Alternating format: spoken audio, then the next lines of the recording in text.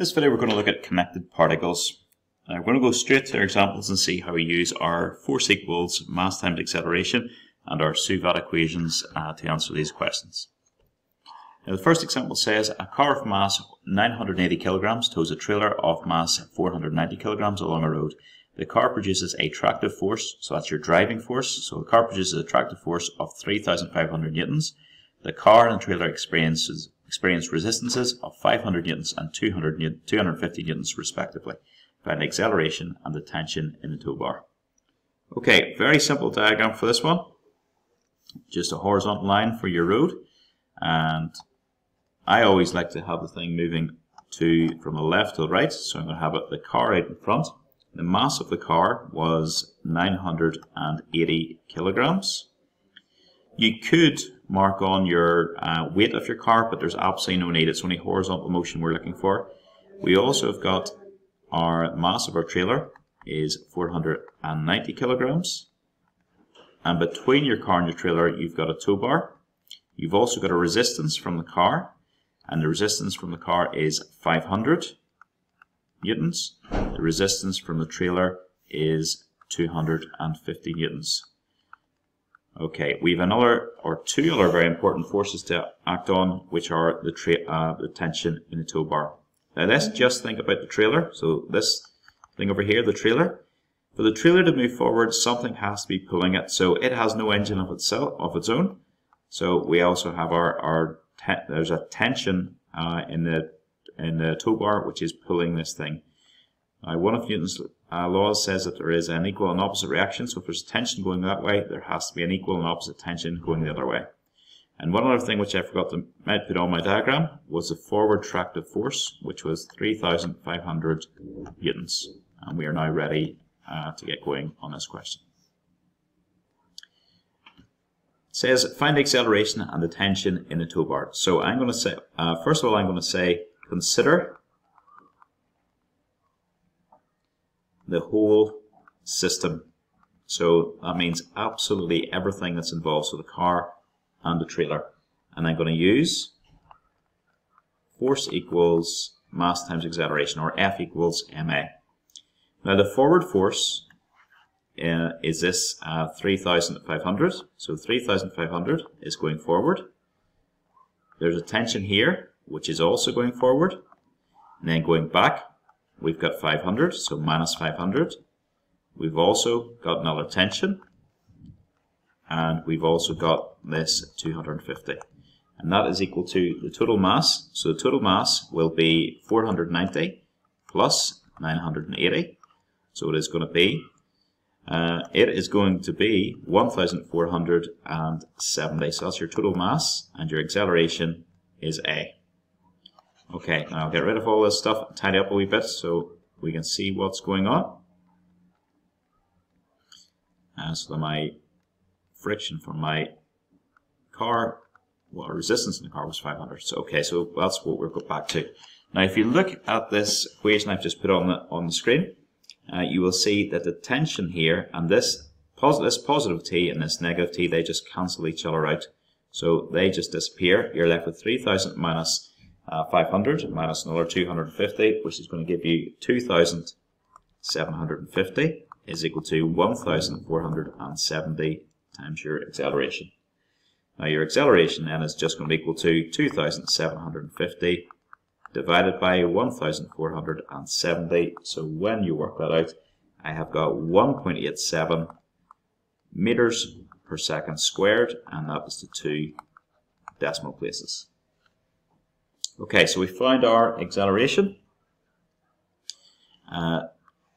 To find your tension then, I'm going to just say consider the trailer. Now I could have considered the trailer or considered the car, but I'm going to say consider the trailer. And I'm going to use F equals ma. Now when I say consider the trailer, I'm saying considering the forces which are acting just on the trailer. So I'm zooming in on this circle here. Now the forward force for the trailer is T, going backwards is 250. That equals my mass, just the mass of the trailer, which is 490, times acceleration. And I'm going to write my acceleration as an exact value 250 over 147. So I'm not rounding using my rounded version of it.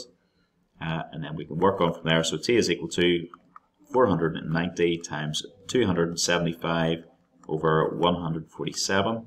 And that is then plus the 250. So when you work out your tension works out to be 1166 and 2/3 newtons. And if they quite often these questions they wanted the 3 sig figs, so the 3 sig figs, that's going to be 1170 newtons to 3 sig figs, and I will change this one over here to 3 sig figs so they're both consistent. So instead of 2 decimal places, 3 sig figs, which was the same thing. So there we have it. Just to show you how we could have done that in a slightly different way. You don't have to do this, but just to show you what you could have done, we could have looked at the, just said consider the car. I'll work across the page here just to show us here. Get this squeezed in. Consider the car. So once you've found the acceleration, consider the car, and on the car you're talking about these are your forces acting on the car, and again we're going to use F equals ma. So going forward is 3,500, going back is t, and also, nearly forgot about the 500, and that's the mass of the car times acceleration, which again is 275 over 147. Again, you could work that out, solve that, and again you'd find your same thing. Your t is 1170 to 3 sig figs. Okay, so just to show you that was just another way of doing that particular example.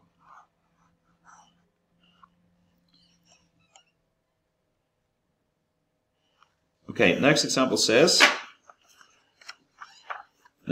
we have got a car of mass 900 kilograms is connected to a small trailer of mass 150 kilograms via a light tow bar.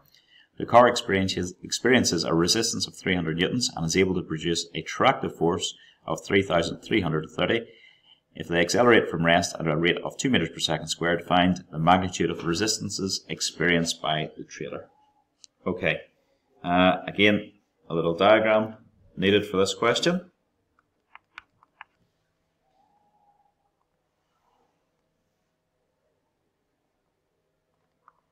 So you've got your trailer in behind. It was 150 kilograms. You've got your car, and the car was 900 kilograms. To get the trailer moving, remember, you need to have a tension, and then an opposite tension, and then you've got your 300 newtons, which was the resistance from the car, and it accelerates at a rate of 2 meters per second squared, and we have a tractive force as well of 3,330 newtons, and we want to find the resistance on the trailer. So that's what we have got as our diagram. Okay, I'm going to zoom down just so I can squeeze this in. So what we have got, we're going to just consider again the whole system, and we're going to use F is equal to ma. So going forward, you've got 3,330. Going against that, you've got 300. You've also got t going against that, but you've got t going for it, and then you've got your r going against it, and that's equal to your total mass, which is 1,050 times your acceleration, which is 2. So that's going to be 3,030 minus r is equal to 2 times 1,050, which is 2,100. And then we will just swap those around, and we'll say our 3,030 minus 2,100 is equal to r. So we better work it out. Your r works out to be 930 newtons.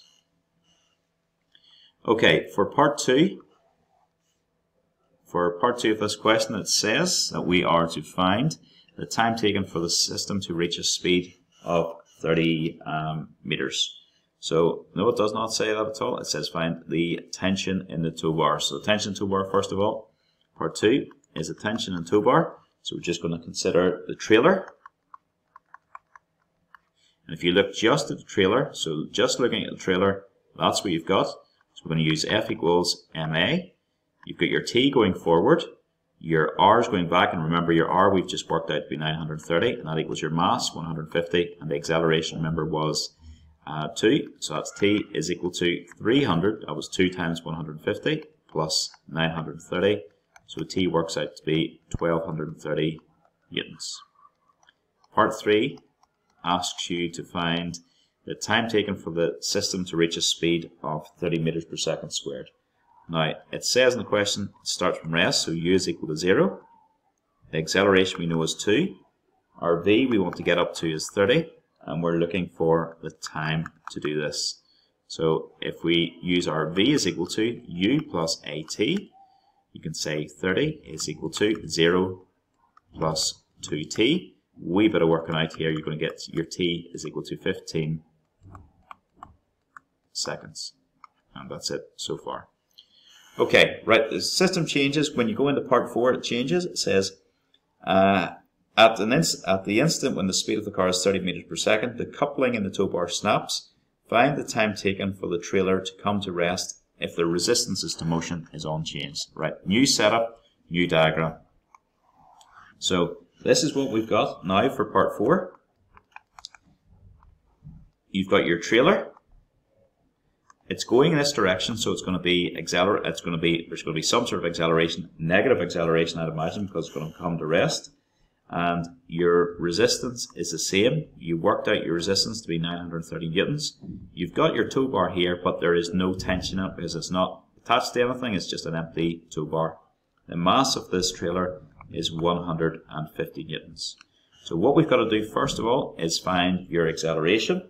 Once you find your acceleration, you can go on and find how long it takes it to come to rest. So we'll just say find A. That's what we want to do. So we're going to use F equals MA. So going forward, you have nothing going forward. Going backwards, you have 930. So that's equal to your mass, which is 150 times your A. So your A works out to be minus 930 divided by 150, which is minus 6.2 meters per second squared. So it clearly is decelerating. We'll just add that in, i.e. trailer is decelerating. Okay, now all we've got to do is find a time for it to come to rest. So it starts with a velocity of 30. It has to come, its acceleration we worked out to be minus 6.2. It's got to come to rest, so 0. Just say that's a wee bit of explanation. That's when it comes to rest. Okay, and we want to find the time. Let's just check what they asked us. Yep, find a time taken for it to come to rest. So you want to find your T is what you're looking for. So again, you're using the nicest SUVAT equation, V equals U plus AT. So 0 is equal to 30 minus 6.2 times your T, which means 6.2 T is equal to 30. And we'll finish that off over here. So T is just equal to 30 divided by 6.2, and T works out to be 4.84 seconds, and that is to 2 decimal places.